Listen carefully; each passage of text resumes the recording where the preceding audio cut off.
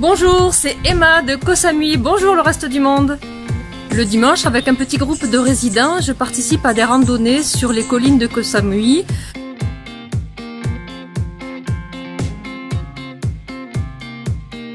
Nous sommes un petit groupe d'environ 15 à 20 personnes et nous parcourons entre 8 et 15 km. Il s'agit de personnes issues du monde entier, alors c'est très agréable parce qu'on rencontre de nouvelles personnes et aussi on a l'occasion de parler anglais. Alors je vous propose de me suivre. C'est parti! Nous voici de retour à la maison après cette superbe randonnée qui a duré plus de 5 heures. Nous sommes partis du niveau de la mer et sommes montés jusqu'au sommet le plus haut de Koh Samui, jusqu'au temple Dïpankara. C'est vraiment un point de vue magnifique que je recommande, même si la route d'accès est assez difficile. En ce qui nous concerne, nous avons parcouru les collines, les vallées, les vallons et nous avons aussi découvert aujourd'hui un plateau où se trouve un ensemble de cultures, notamment de mangoustaniers. La descente est un peu rude lorsqu'on l'a fait à pied. Et maintenant, voici le résumé de cette randonnée en vidéo. Voilà, la marche a commencé. Nous sommes un bon petit groupe de, je crois, 14 personnes aujourd'hui. Et je suis avec Lynn qui nous vient d'Australie. Nous sommes partis de Lamai sur un itinéraire que l'on n'a pas fait depuis très longtemps. Voilà, le premier groupe est en train d'affronter la première montée. Et au bout de 100 mètres, on est déjà... Coucou. On a déjà le souffle un peu coupé. Mais ça va venir avec un peu d'entraînement. Hello. Emma. Hello Tom, hello Julie. Ça va très bien. Alors Julie et son ami sont turcs et Tom c'est notre leader, il est écossais. J'aime dans nos marches, c'est que nous avons l'opportunité de voir les architectures locales. Celle-ci est toute en bois, elle est magnifique. Tout en bois avec plein de matériaux de récupération. Des mangoustaniers. Le fruit s'appelle le mangoustan et il vient à maturité fin août et début septembre. Les marches sont l'occasion pour nous de papoter entre nous. Alors là en anglais, on a Xaba qui est hongrois et Tom qui sont en train de parler d'un parc national qui se trouve à proximité de la province de Suratadi.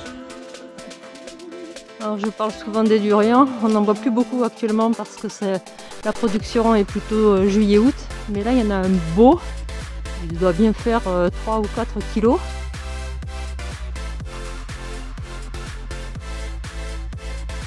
Ici, on voit toute la vallée.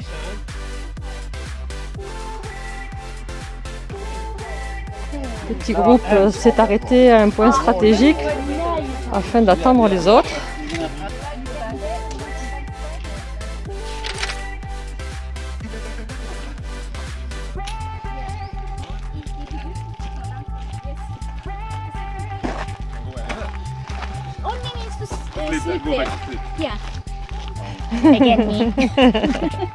C'est sûr que par moment on s'arrête tous de parler.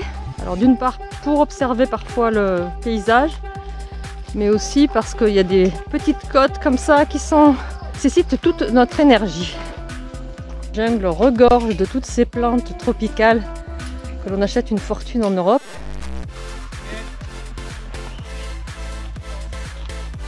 Je vous montre ici la hauteur impressionnante des arbres qui composent cette jungle tropicale. Incroyable.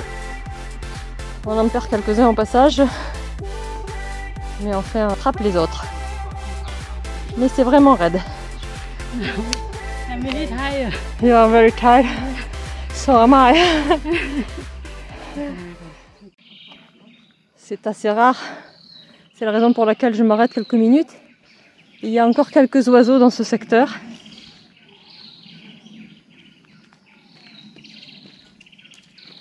C'est aussi un signe que l'on est plus proche de la jungle que des vergers. Mais ici, on les entend encore chanter, c'est vraiment chouette. On s'est rapproché ici d'un arbre qui accueille des longones. C'est les petites boules marron dont je parlais tout à l'heure, qui viennent en production justement en septembre. Ben là, on vient de monter sur environ une demi-heure non-stop. Du coup, on a tous besoin de respirer. Et le groupe s'est arrêté pour reprendre un petit peu son souffle. Et puis également pour attendre les autres qui vont pas tarder. À partir d'ici, on commence à voir le premier point de vue sur la ville et la baie de la Maille. Français, australien, hongrois, américain, britannique, turc et thaï. C'est la composition du groupe d'aujourd'hui. Hello Rachel. Hello. Hello Magali. Hi. Vous voyez ces plantes par exemple, on se les arrache à prix d'or en Europe. Et ici ça pousse tout seul. Encore une jolie petite maison en bois. En fait on dirait que c'est de la bolige, mais souvent c'est du bois de coco qui est un bois très dur qui est utilisé pour les constructions. Voilà, la plante s'est agrippée au rocher. Elle prend à la fois sa chaleur et sa fraîcheur. On l'ouvre, il a une chair ou jaune, ou blanche, ou rose, suivant la variété, avec des petites graines noires. Ah, on a Raymond. Just another 10 minutes, Mom. Bien sûr, il rigole, hein. Ça grimpe vraiment sérieusement. Et là, on entend Kimberley parler de son expérience dans les clubs de gym. Elle en parle justement dans ses vidéos.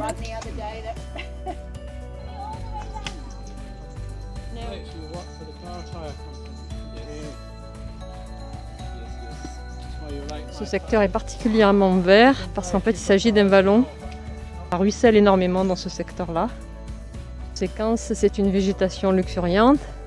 L'ingéniosité chez les Thaïs, ils ont mis à différents endroits des cerfs-volants pour effrayer les oiseaux et les empêcher de s'approcher des arbres fruitiers. Waouh!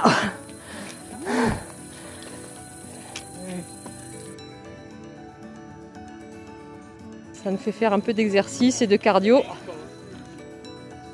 What do you call this one? Yeah, mangkut. Mangkut, mangkut, mangoustine. Toute dernière mangoustine de la saison.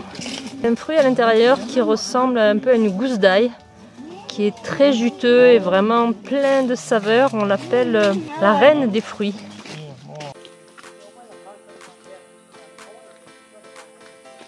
D'expliquer que c'est en fait un épouvantail pour effrayer les oiseaux et leur éviter de venir manger les fruits du durian, qui est un arbre vraiment majestueux.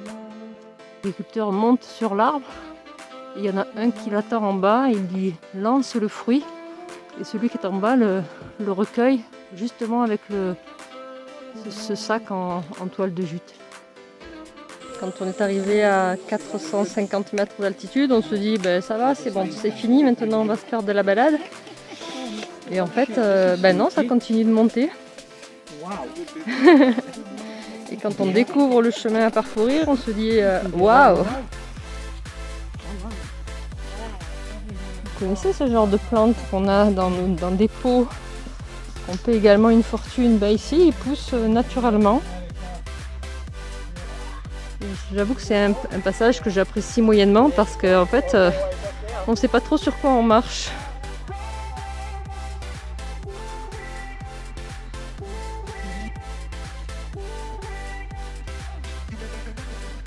En discutant avec le reste du groupe, on pense que cette vallée n'est pas exposée au soleil de la même façon, sans doute ce qui permet de retarder la production. Ce qui devient super intéressant pour les agriculteurs, parce que du coup ils vont pouvoir vendre à un prix nettement plus élevé. Voilà la mangoustine qui n'est pas encore en pleine maturité. Ça fait 1 an aujourd'hui que je pratique la randonnée avec ce groupe et je dois dire que je suis toujours en admiration, même si quelquefois nous refaisons les mêmes randonnées, les mêmes circuits à plusieurs reprises. Alors celui-ci, ça fait très longtemps qu'on ne l'avait pas pratiqué, mais vraiment c'est toujours un vrai plaisir de découvrir ces vallées, cette végétation, pouvoir discuter, respirer, écouter les oiseaux.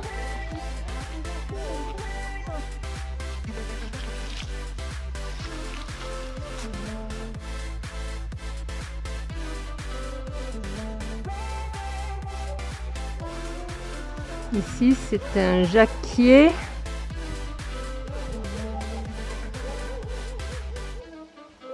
Alors, autant dans les vallées humides, on trouve énormément de durian, autant ici sur les vallées exposées au soleil, on trouve davantage de mangoustaniers.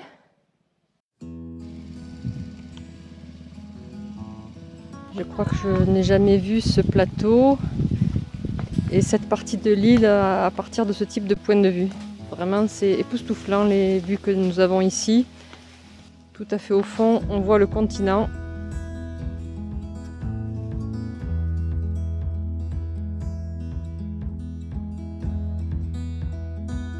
Ici, il est en train d'attacher un bambou qui permet de soutenir la grosse branche qui est là-haut.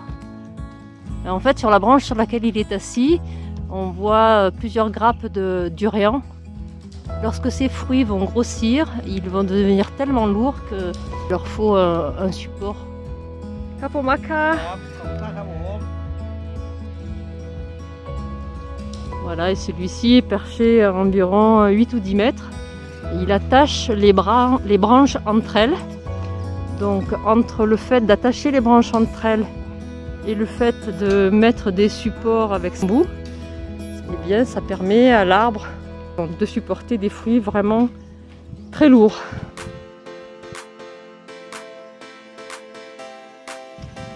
Voilà les fameuses roses porcelaines. Voilà, les fleurs tropicales, c'est quand même quelque chose. Hibiscus rouge.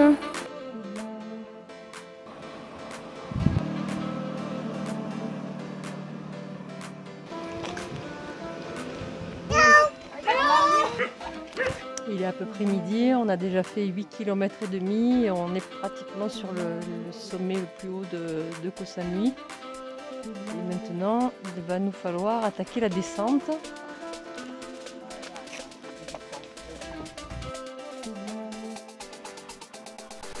En fait, on est allé jusqu'au temple qui se trouve au sommet de Koh Samui et on va redescendre jusqu'au niveau de la mer.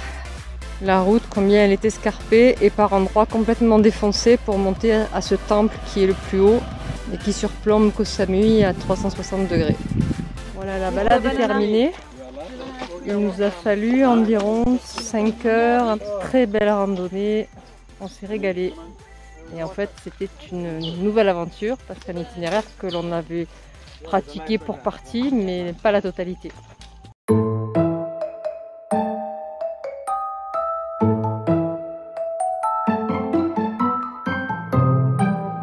Si vous aimez ce contenu, je vous invite à me suivre. Bye bye!